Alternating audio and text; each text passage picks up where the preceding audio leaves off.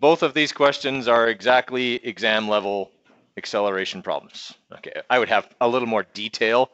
Okay, like there would be a context to the question. It would be a car or a plane or something. Okay, it wouldn't just be like this thing is doing this. But this is the type of question that you would see, and it's exactly what was on your worksheet there that you guys hopefully got finished yesterday. It sounds like you didn't get to the second podcast, but that you did finish the acceleration stuff at least. Okay, all right. So for our first question here, okay, give them a mark first for their givens. It tells us that the final velocity of a boat is, or we're looking for the final velocity of the boat, so it's our question mark.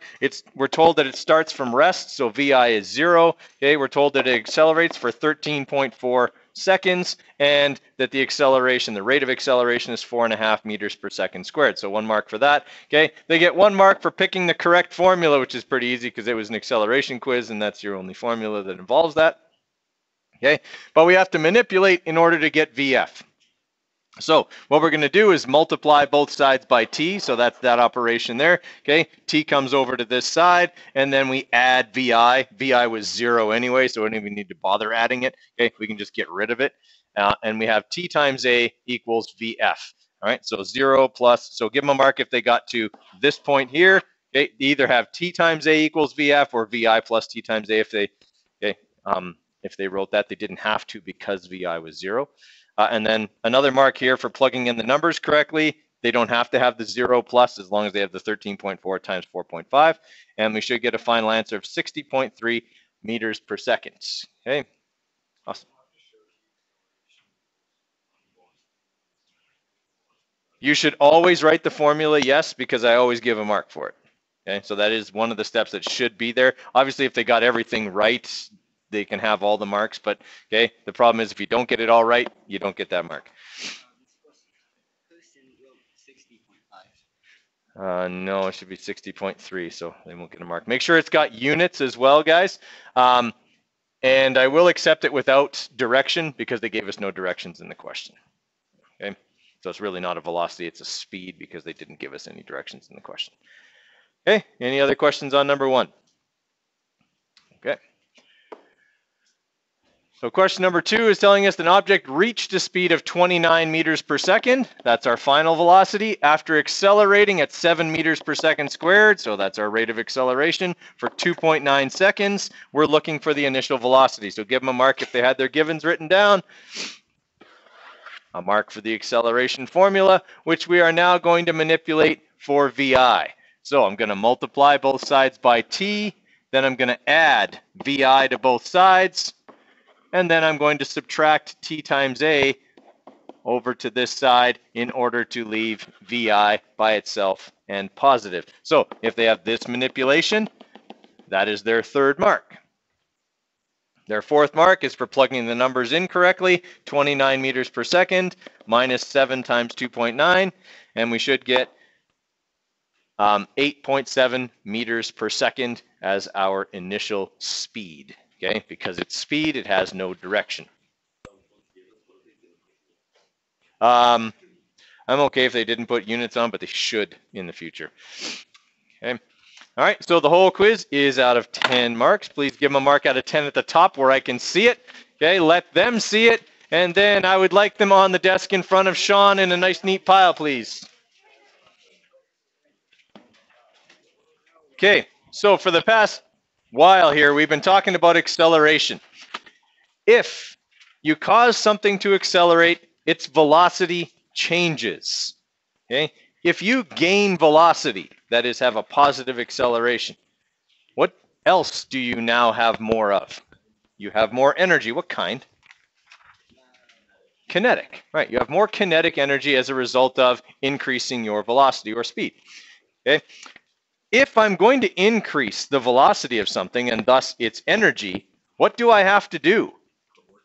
I have to do work. Okay, when we first started this unit, we talked about how work was a change in mechanical energy, okay, and that heat was a change in thermal energy. So we're done talking about the heat stuff. Now we're going to talk about, okay, this mechanical energy stuff that causes or is caused by, okay, something accelerating or something changing position, okay, things like that. So the work energy theorem is basically the idea that makes or that accounts for, okay, the changes in energy that occur all the time. Okay, in my mind, it's the most important concept there is in physics because nothing happens without it. Okay, I mean, you probably all had that experience where your mom or dad says, go out and shovel a walk or go out and mow the lawn. Oh, I can't. I've got no energy. Yeah, except that you're lying because you do have energy. If you didn't, you'd be dead. Okay, and if you were dead, you wouldn't say, I have no energy, because obviously you'd be dead. So you do have energy, you just don't want to do it. Okay, you have to have energy in order to do work, because work is a no. That's sort of true. Wasn't where I was going. Okay, if I do work on something, what do I change? It's energy. Okay, so they are like a chicken and the egg kind of a relationship. Okay, work is a change in mechanical energy. Okay, that's what delta means. Remember, delta is change. Okay, so work is a change in mechanical energy, which means essentially work is the final mechanical energy minus the initial mechanical energy.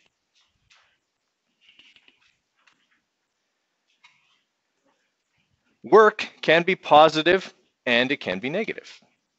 Okay? If I do work on something, like let's say, I don't know, I pick something up off the floor and put it on a desk. From my point of view, that work is negative. Why? Right, I've lost energy. I've transferred it to whatever it is I picked up off the floor. From the object's point of view, the work is positive. It now has more energy. Okay, so work can be positive or negative depending on whether you're receiving or giving the energy away. Okay. All right, so work energy theorem, okay, is that work and energy can be equal, but one cannot exist without the other. Okay, you can't do work without energy because work is a transfer of energy. You can't get energy unless something does work on you. Okay, or you consume chemical energy and then it gets converted into other forms, whatever. Okay, you can't essentially do one without the other. Now, in order to make something accelerate, we have to do work. What does that look like? What does work look like? Pushing. Okay, yeah, pushing, pulling, exerting a force. Okay, so force is also part of this. Okay, you have to exert a force, and you have to do that over a what? Okay, yes, over a time, but also over a distance. Object's got to move. Okay, you don't do any work on an object if it doesn't move, because its velocity won't change and its position won't change if it doesn't move. Okay, so force times distance is work, which also equals, again, the final energy minus the initial mechanical energy. Okay.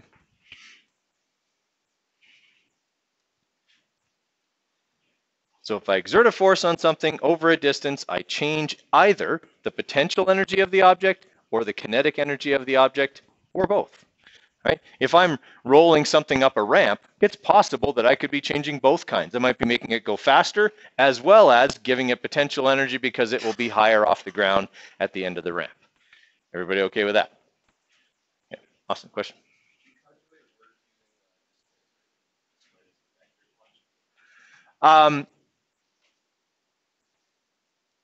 No. I'm going to say no on that. It's yes and no, but more no. For this reason, once an object has energy, that energy is a scalar quantity. If I have a certain amount of energy, I could use that energy to do anything. Therefore, it can't really have a direction. Okay, so while we might calculate that distance by going final position minus initial position could be a straight line, okay, it's still a scalar quantity. The only reason I put a positive or a negative on is to not show that it's moving in an upward or backward direction, but to convey whether I'm gaining it or losing it. Okay, everyone follow there? Right? Like money doesn't have a vector, okay? But if I'm in the hole, I'm negative money, okay? If I'm not in the hole, I'm positive money. It just doesn't mean it has a direction. It just means you have it or you are in debt of it, right? Okay, so kinetic energy is something you have if you are moving, okay? And potential energy is something you have because of either your position or your state, okay? State would be more like chemical energy, but position is more about gravitational potential energy, and that's the kind of potential energy we're going to deal with most, okay, is gravitational potential energy. Anytime something is not on the ground, it has gravitational potential energy because it could what? It could fall, okay? Anything that has the ability to fall has the potential to fall, and thus the potential to do work. Again, I think I used this example before. If I'm holding this hole punch, okay, above my feet, it has the potential to fall. If it fell and hit my feet, what would it do? Yeah, okay, it would do work on my feet. Not a desirable kind, okay? It would change the shape of my feet, okay? Like crush a toe or something like that. That counts as work, okay? When you change the shape of something, you've done work. You've exerted a force over a distance. Does everyone follow on that? Okay, all right. In this situation right here, am I doing work? Really? It seems like I should be. Okay, I did hear a creak. Pretend it didn't creak. Am I doing any work right now? Nope. Okay, why am I getting tired then? Because I'm out of shape. I know, I'm old. Okay, why am I getting tired? If I'm not doing any work, I shouldn't be transferring any energy anywhere. The wall isn't moving. It did, but it didn't. We're pretending it did. Okay, because I felt superhuman there for a second. Okay, the wall, for all intents and purposes, did not move. Okay, nor did it change any shape. We'll forget about the creaking sound. Okay, if I didn't do any work, I shouldn't be losing any energy. Agreed? I didn't do any work on the wall.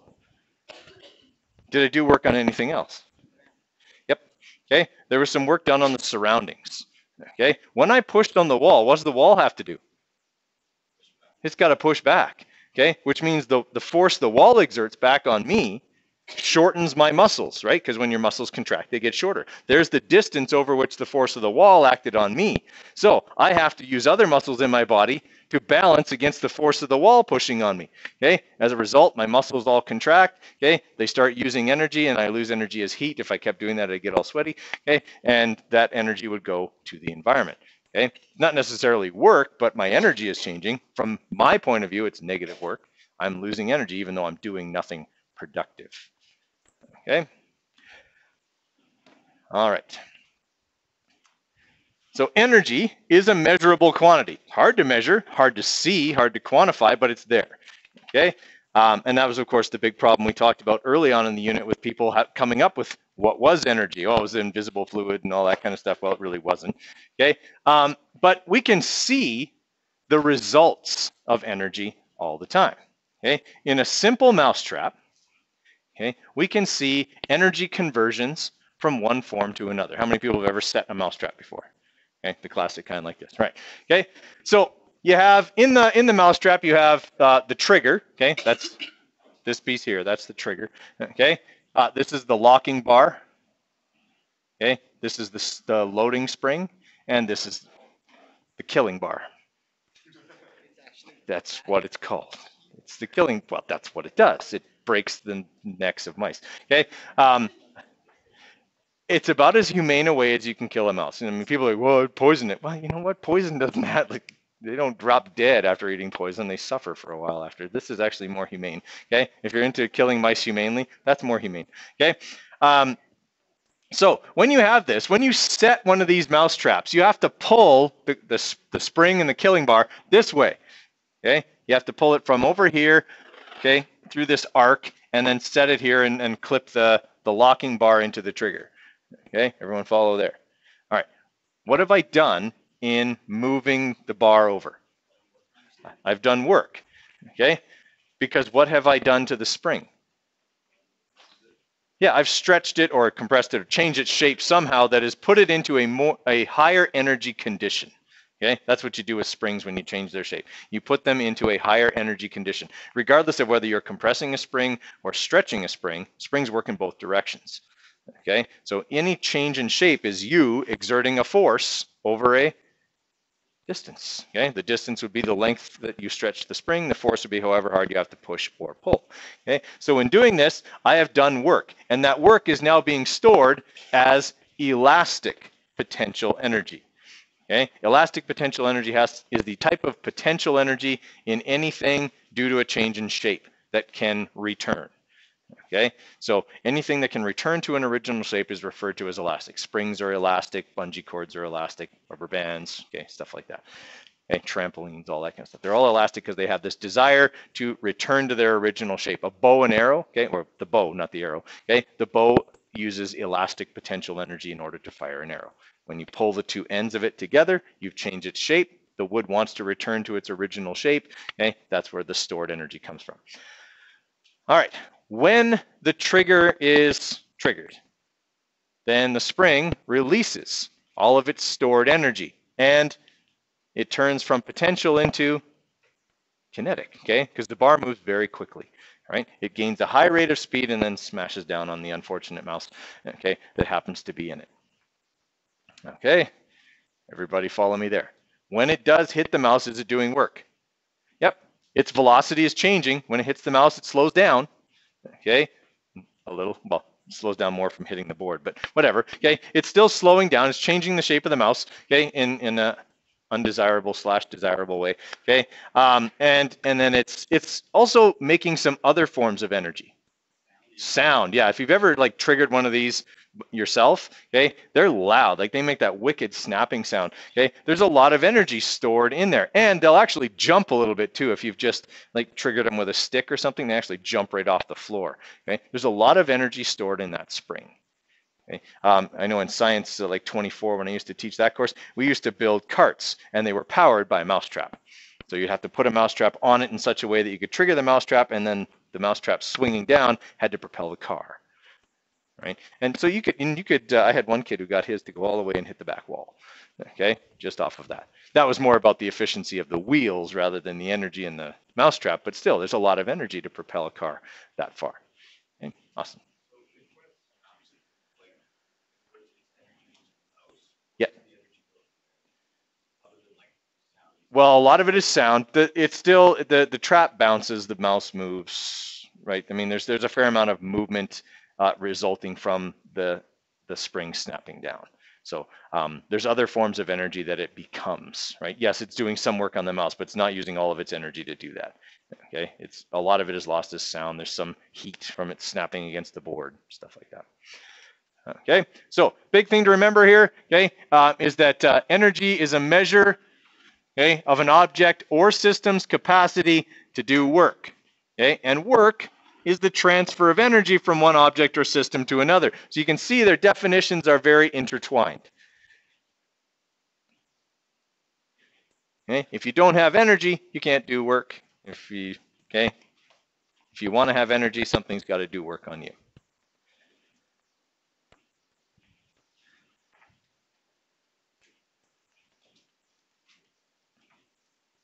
Okay, questions on that? That's just definitions of work and energy, and they're important because we come back to that all the time. Okay, and sometimes in a problem, the way a problem might be stated might be helping to you to decide whether it's an energy problem or a work problem or whether it's got both in it. Okay. Okay, classic example here of a person swinging a tennis racket. Okay, you throw the tennis ball up in the air. That's this little arc, okay, that you can kind of see right here. Okay, that's the arc of the tennis ball. The tennis ball is moving straight up and down when you throw it, but when you hit it with the racket, it begins to move this direction. Why? Okay, you're doing work because the racket's exerting force over a distance. Okay, so much of what we do in sports and things like that is related to the work energy theorem. Okay, any sport that has any kind of technological design associated with it, okay, rackets, sticks, okay, things like that. A lot of physics has gone into the design of those because two things can affect how fast the implement, whatever it is, ball, puck, whatever, moves after you have made contact with it. Okay, there's only two ways I can increase the velocity of my serve. I can get stronger, or I can improve my technique / technology. Okay, those are the only two ways that I can make this ball go faster because there's only two parts of the work energy theorem that I can change. The force, which is my strength, okay, or the distance over which I exert that force. Okay, the bigger the distance over which I exert the force, the more energy that thing will gain because the more work I will do on it, right? If D gets bigger, W gets bigger. Everyone okay with that? Okay, and if force gets bigger, W gets bigger. All right, so with a tennis racket, okay, the tennis racket it uses strings, okay, that are strung between the ring of the racket. Why is that superior to a big paddle?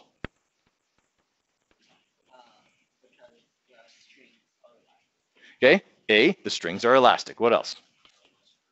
Less drag. It's way harder to pull a paddle through the air because there's more surface area for air resistance, okay, than it is something hollow, okay, like a tennis racket. So the air goes through the face of a tennis racket way easier than the face of a paddle. It's lighter, okay, which means I can make it move faster, okay, with whatever strength I have. So part of the reason rackets are designed the way they are is to enable us to make them move faster. That's part of their technological design, okay? But we also want to increase the amount of time the ball is in contact with the face of the racket.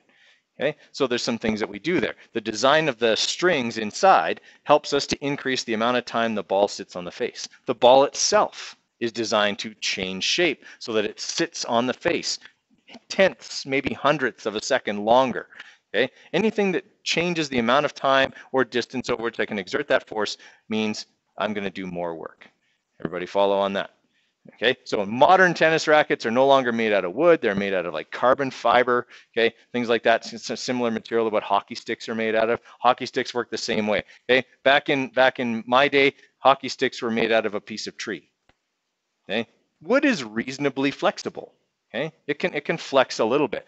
Okay, but the range you can bend a wooden stick might be something like this. Okay, the range you can bend a composite or graphite or carbon fiber stick is more like that. They're far more flexible. Of course, they break a lot more easily. Okay, but if on most of my shots I can maintain contact with the puck over this distance compared to this distance, how much faster does the puck come off the stick? A lot faster. This is almost twice the distance I could exert a force over than a wooden stick. Okay? Now there's a delicate balance there. If you make the stick too flexible, it becomes floppy. Okay? And that's no good. If we want it to be stiff, and we want it to actually snap a little bit on the forward end, because then it's not just my strength, it's also potential energy that gets stored in the stick. Okay? The stick becomes elastic. Right? And when I'm done pushing on it and the puck is still on the blade of the stick actually snaps a little bit more, okay, and gives it that extra little flick, okay, that gives it a little extra speed that it wouldn't have gotten off a wooden stick. Okay, so I can shoot the puck faster that way. Okay, golf, similar thing. Okay, they changed the design of clubs to make them lighter and easier to swing so that we can increase the velocity at which they move. And ball technology has gotten to the point now where a ball, when it hits the face of a club, squishes flat.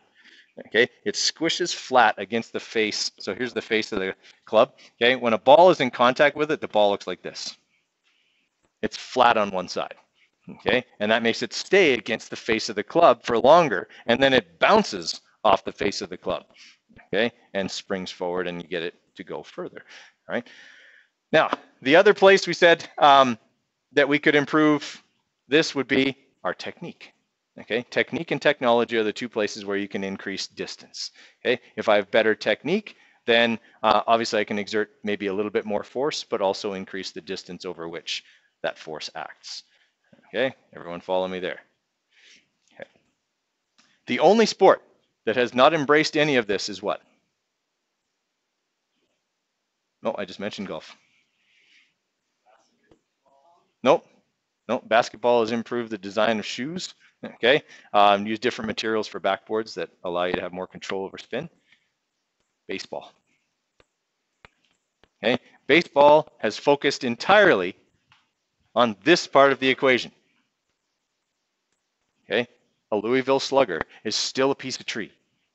It's exactly the same as it was 100 years ago. Okay, bats are exactly the same, at least in the major leagues, because they're only allowed to use wooden bats. Okay, unless you're Barry Bonds and you cork your bat, which is cheating. Okay, why is corking your bat cheating? Yeah, it makes it lighter. So you drill it out and you fill it with cork. Okay, and so you can swing it faster. just cheating, and he got caught. Okay, because those bats do tend to break more often, and of course, then when the umpire picks it up, he goes, this bat's not right. Okay, and you get caught. But most of the focus has been on this in the form of anabolic steroids. Sorry, if you're a baseball player, I'm sorry, but baseball is ripe with cheaters. Okay, I don't know how many times there's been like steroid scandals in baseball, because really they have not allowed this part of the equation to be focused on. Okay, and that means that guys have got to just, you know, go on the roids and become a roid monkey. Okay, and get really strong, and so they can swing the bat faster. Okay, because that's really the only thing that makes you hit the ball further. Okay, the ball is still like horse hide, and it's sewn together and all of that. The technology really hasn't changed. Depends. If they were able to make them out of another material, they'd be able to swing them faster. You wouldn't really want a bat that flexes very much. Okay, which is why they're not allowed to use aluminum bats, right? Like an aluminum bat, you can swing faster because it's a little bit lighter, right? Well, no. Yes, it would. But the force would be, yeah, it's kind of this part of it. I'm trying to make what the ball has kinetic energy, so I'm changing this part of it. Yeah, the faster I can swing the bat, the better. Okay, and if the bat's lighter, then I can swing it faster. So it's still kind of this part, the force part, but. Okay, so when you're thinking about that, okay, that's something that kind of is a basic physical principle that all things, I mean, I'm talking about sports mostly here, but it's useful in all parts of life. The longer the distance over which you can do work, the more energy something is going to gain, okay, or the more force you use, okay, the more energy it's going to gain. Simple example of that in everyday life would be the use of a ramp. Whoop.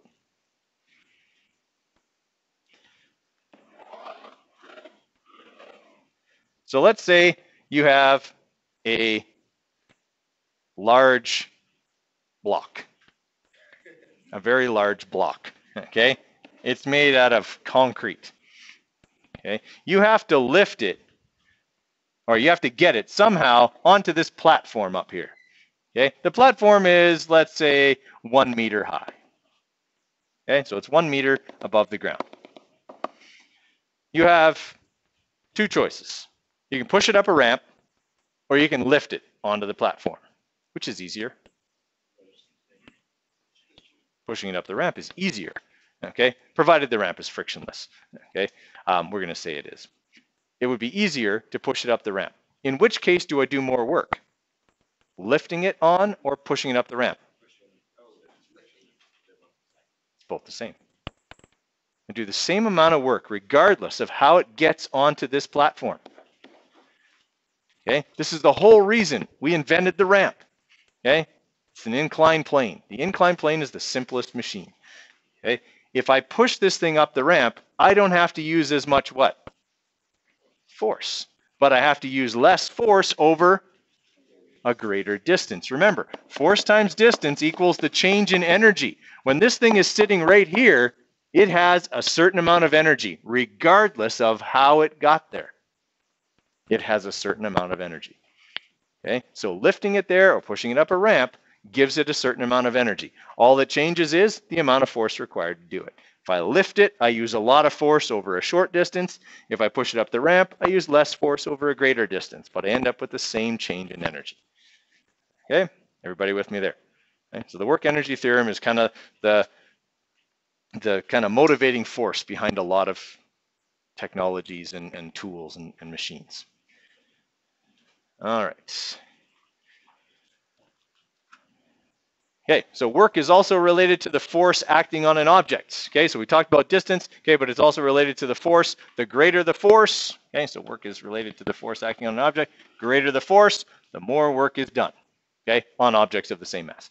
Okay, mass also affects the amount of work done, as a more massive object would require more energy to move, okay, for this reason. If I'm looking at force times distance, and I'm trying to lift something. Okay? If I'm lifting something, I'm changing what kind of energy? Potential. I'm changing its potential, provided I'm not accelerating. If I just lift it at a constant speed, I change its potential energy. Your potential energy is based on three things: your mass, the acceleration due to gravity, which on Earth is always going to be the same number, and the height to which you lift the object. All right? If I have a 1 kilogram object and a 10 kilogram object and I lift them both onto the desk, which one requires more work? The 10 kilogram object is heavier. Okay? So to lift a 10 kilogram object to the same height requires more force. Okay? All right. When you're using a bow, okay, when you bend the bow, you pull back on the string. Okay, so you pull back on the string, that forces the two ends together. Okay, you exert a force this way over this distance. Okay, or the bow is resisting by changing its shape to this distance instead. When you release it, it snaps back and pulls the string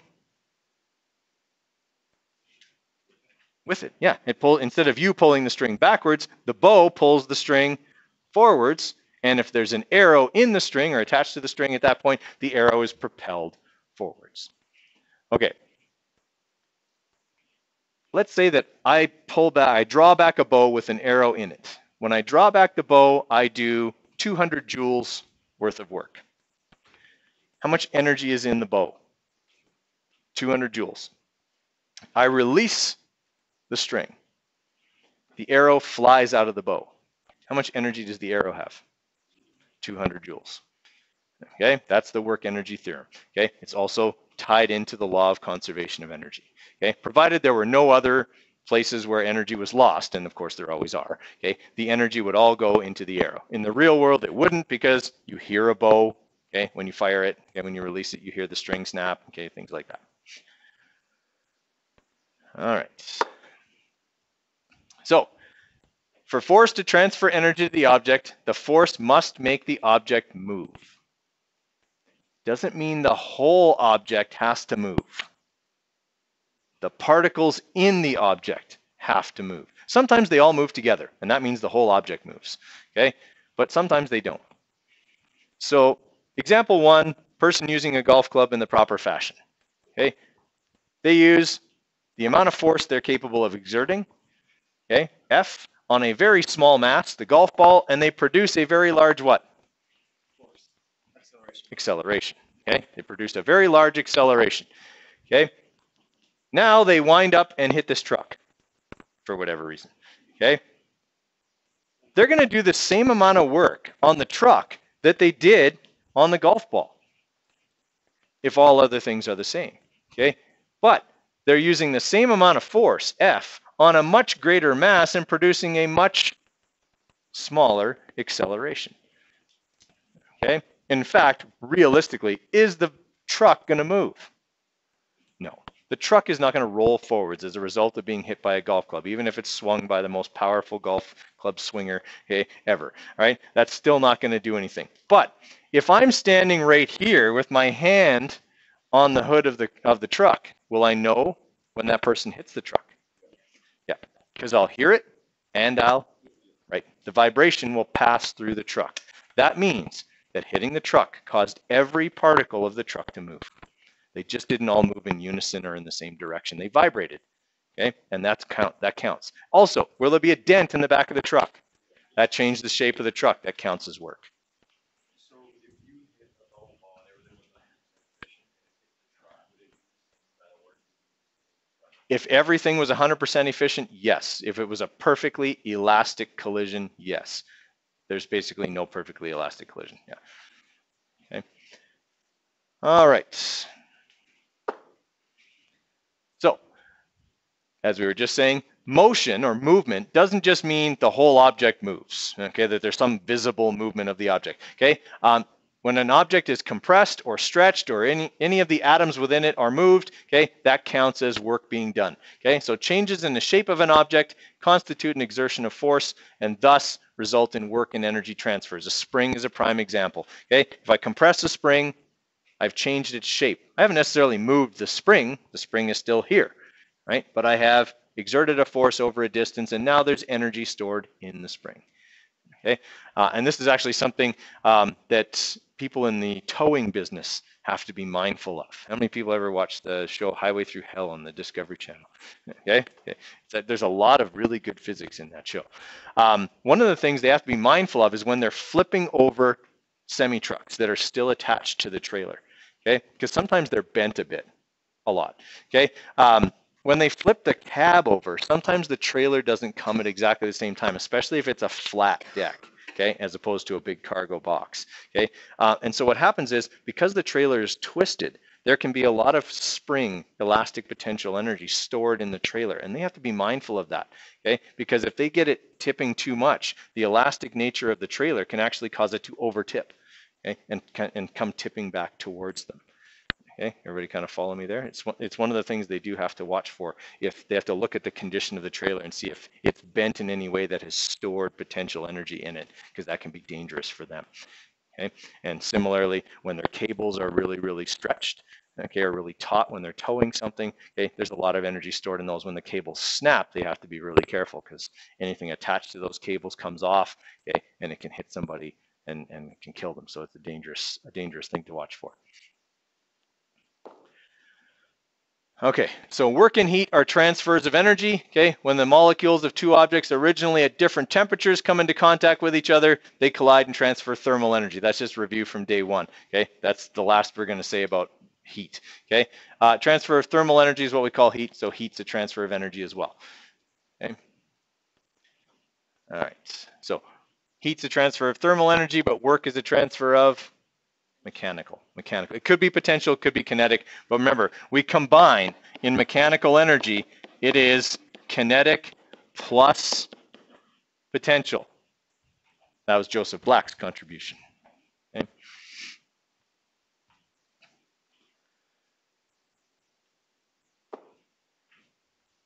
All right, so potential energy is energy due to position or condition. Good definition. Okay, we're going to be dealing with energy due to position most of the time. Elastic potential energy is energy due to condition, okay, because of a stretched or compressed nature. Chemical energy is a potential energy due to condition as well. Is it flammable, explosive, etc. Okay, so a rock perched on a cliff in a Roadrunner and Wile E. Coyote cartoon has potential energy, as does a stretched rubber band, two of Wile E. Coyote's favorite ways to try and catch the Roadrunner. Right, how many people have ever watched like a Looney Tunes cartoon? Yeah, okay. So, you know, I mean, it almost always comes down to a rock on a cliff or rocket skates or the rubber band. Okay. Now, the dumb thing about, of course, the Looney Tunes cartoons is that gravity doesn't affect Wile E. Coyote until he realizes he's not standing on anything. Right? That the Roadrunner has to go like this and point. Okay. That he's not standing, then he falls. Obviously, that's not realistic. Okay. But you fall and you make a hole in the ground. They often show, like, you know, Wile E. Coyote making this like perfect Wile E. Coyote shaped hole in the ground. It's actually not all that unrealistic. Okay. When you hit the ground, you have a lot of energy. Are you going to do work on the ground? Yeah. And you're going to change the ground's shape. It's going to take a little bit of distance for the ground to slow you down, because the ground has to do work on you. It has to take some of your energy away.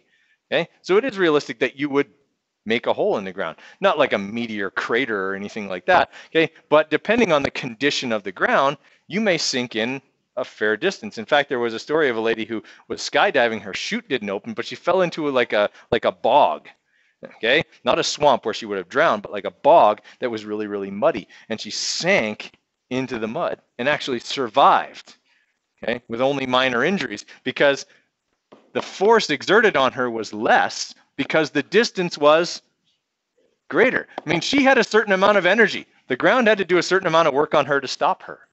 Okay? But because the ground allowed her to sink in a great deal, the force was decreased because D got bigger. I don't know. I think it's, I couldn't believe the story when I heard it, but okay, she must have sank into the mud quite a ways and landed on her back, because if she landed on her face, she probably would have drowned in the mud. Would have been my thinking, but okay.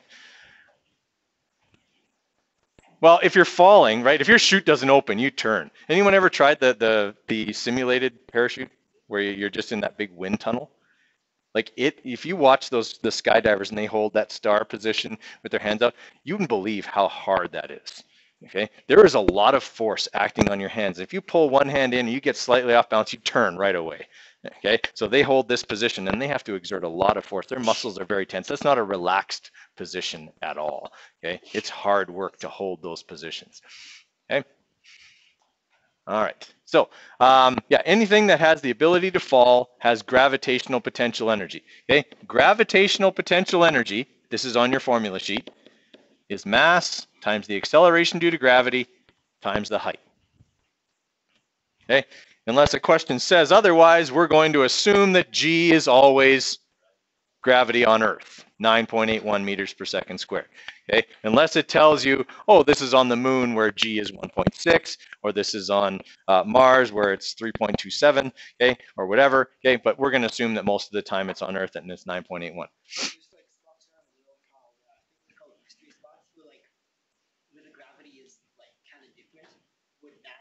Really? I've never heard of that.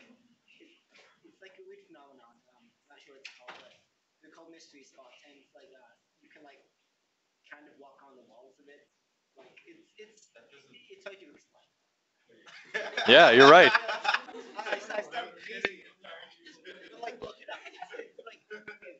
Yeah, I'll have to look it up. I don't know how that would work, but okay.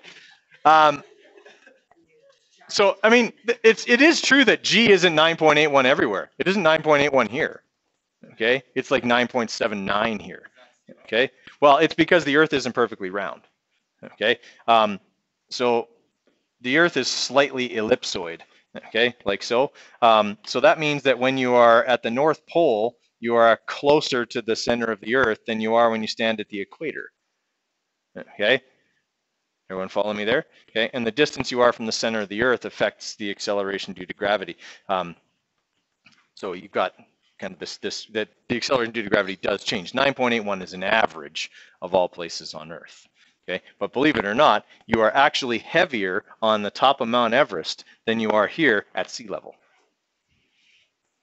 Okay, standing on the highest point on the Earth's surface, you weigh more than you do standing at sea level at the equator, because at sea level at the equator, you're actually further from the center of the Earth than you are on the top of Mount Everest.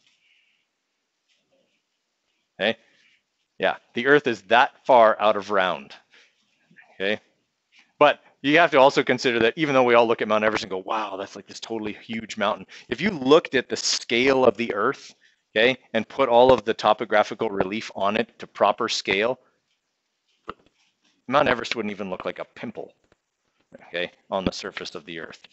Okay, there's really only like one or two places in the entire solar system where there's a formation big enough on the surface to actually make a deformation that is visible. Okay, and that would be Olympus Mons on Mars, that big giant volcano. Okay, the whole Tharsis region of Mars is like a big giant hernia. Okay, on the surface of Mars, it's a big hump. Okay, yeah. Okay, so gravitational potential energy is the potential energy of an object due to its position. Okay, and we talked about this example here.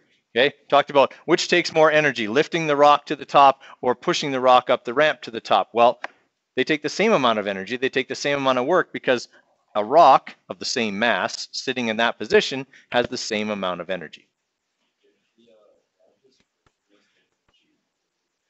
Yes, she wouldn't be able to get up. Yeah. She would have to walk beside it and push it up, not walk on it. That would be a neat trick. Okay.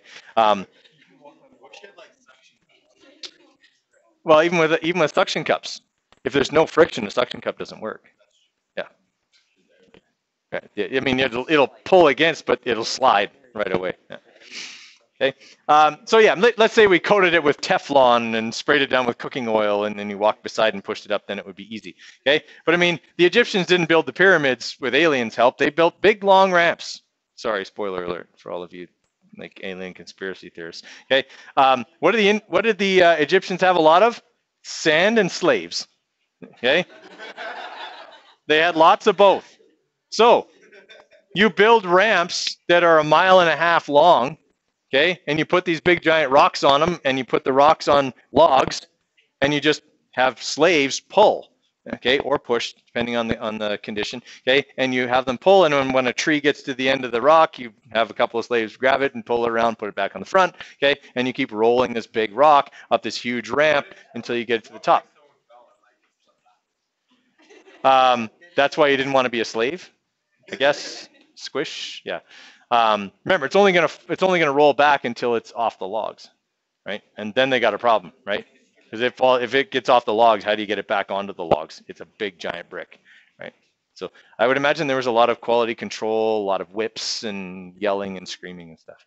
Okay. Okay. In this situation here with the pulley, okay, I have a 5 kilogram mass attached to a 3 kilogram mass. Okay, which one of these masses has the energy that's going to drive this system? The 5 kilogram mass. Why? No, it has potential. You're right. It's hanging.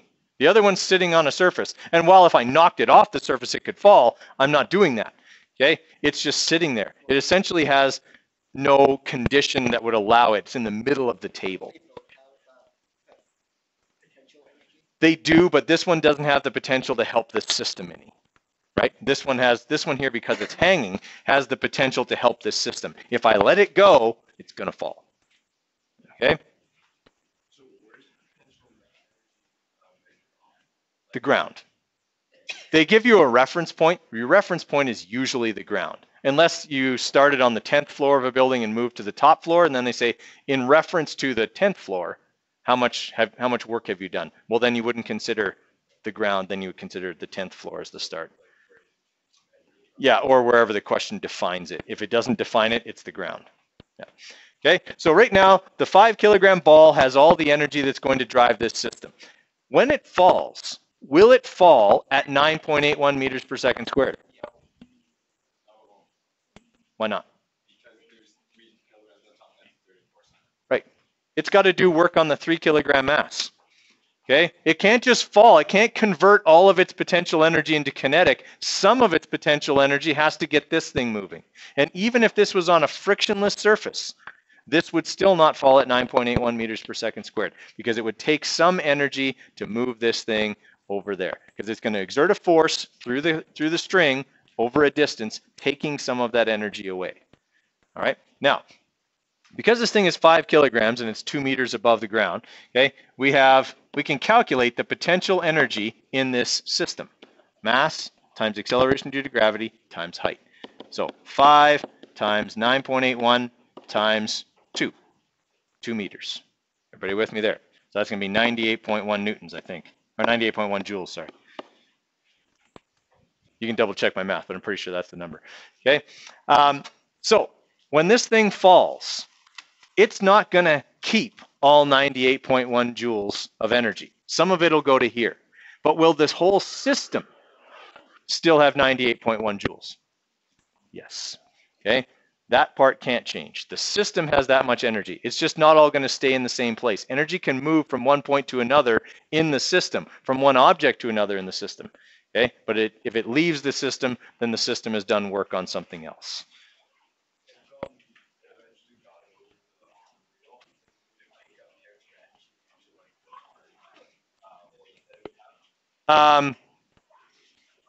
Yes, we don't generally deal with it after it's gone over the pulley, because usually it does work on the pulley because it strikes the pulley.